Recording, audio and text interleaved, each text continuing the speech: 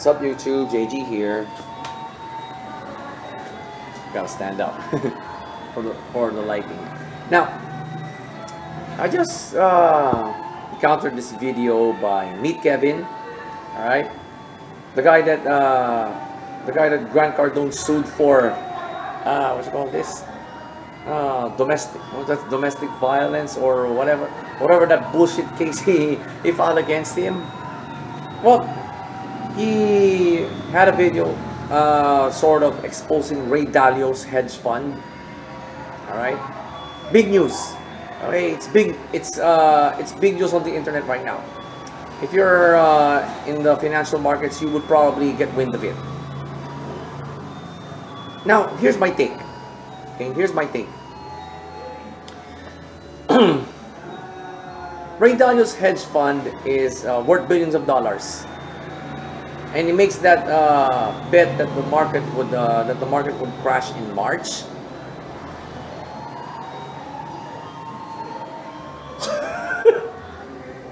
If you were a working class guy and invested in his hedge fund, what will you think? Now, if you're totally uneducated about mutual funds, hedge funds, the premise is simple. The generalization is very simple. You turn your money over to people who can manage it.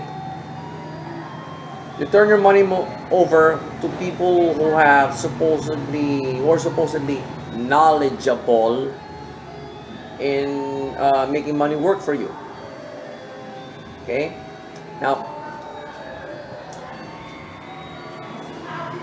here's one money tip that I think this is probably the only money tip that I'm taking to heart even up to now.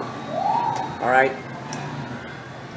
Invest in yourself, not mutual funds. Hey, I've sold mutual funds before. Okay, I sold insurance and mutual funds. Okay? The first thing I would do when I sell mutual funds is to educate the prospect, which was the right thing, which is the ethical thing to do. Educate your prospect, then close. I was able to close. I was able to close some clients for mutual funds by educating them first. All right.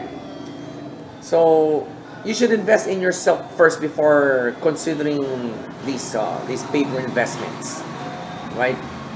They take a lot of learning, actually, and if you're not very careful, you might lose your money. Alright? So, the best way to stave off losses, in investment losses, right?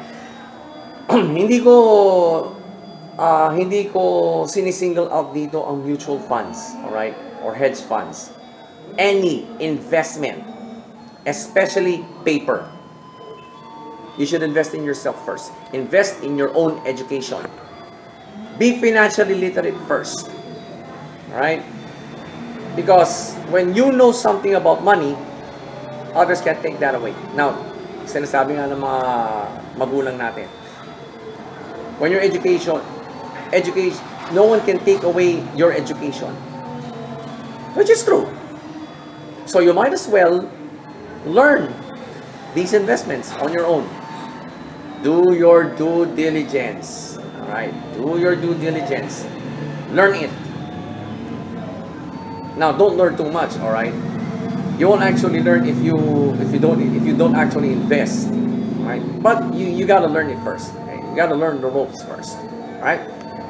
Catch you later.